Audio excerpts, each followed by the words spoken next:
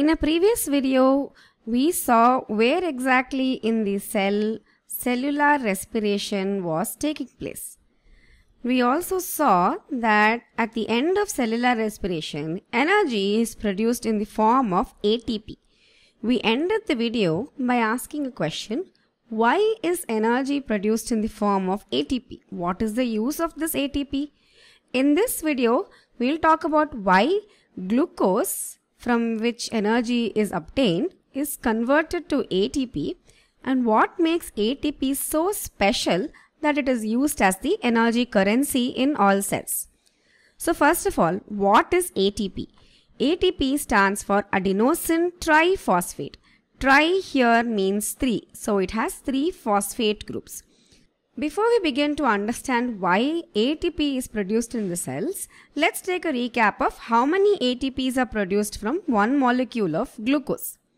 One molecule of glucose, by the process of aerobic respiration, yields around 38 molecules of ATP. Now this is just an ideal number. The actual number of ATP molecules produced from one molecule of glucose is actually less than this. Now this is just from one molecule of glucose. Say you take a slice of bread. Just imagine how many molecules of glucose would be there in that bread. It would be too many, right? If the bread were to be digested into so many molecules of glucose, and each of those glucose was broken down by aerobic respiration to give ATP, just imagine the number of ATP that can be produced from this one slice of bread. Well, that's going to be a mind-boggling number.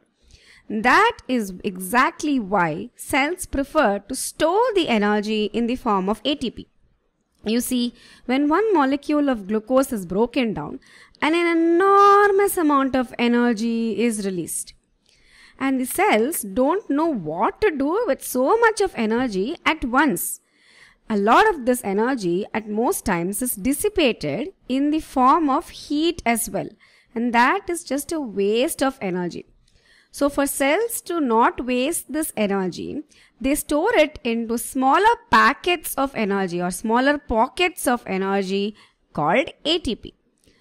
And whenever needed, the ATP molecule is broken down and the energy that is released in that breakdown is used to power the functions of the cell. To understand this better, let's take another analogy. Say you receive a check for 2000 rupees and you have to split this 2000 rupees between your 4 friends. You cannot just rip this piece of paper into parts and give it to your friends, right? They would not accept it. They would be quite angry if you did that. That would mean nothing to them.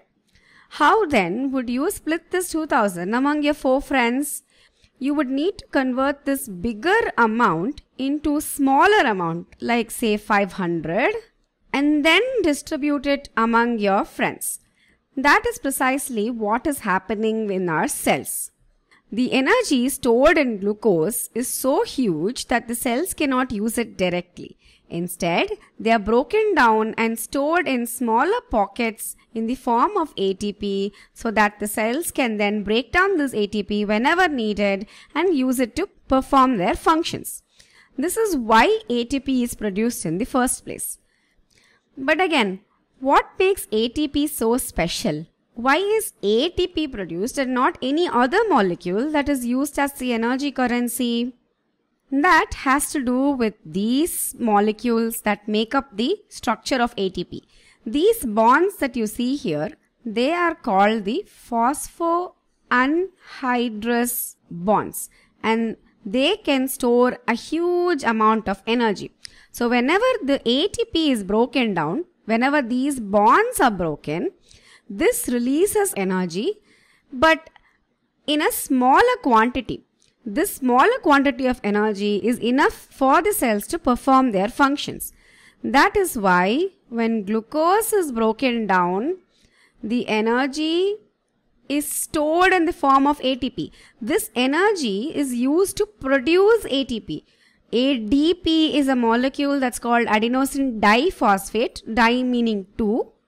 Using this energy, a phosphate group is added to this ADP molecule, yielding ATP.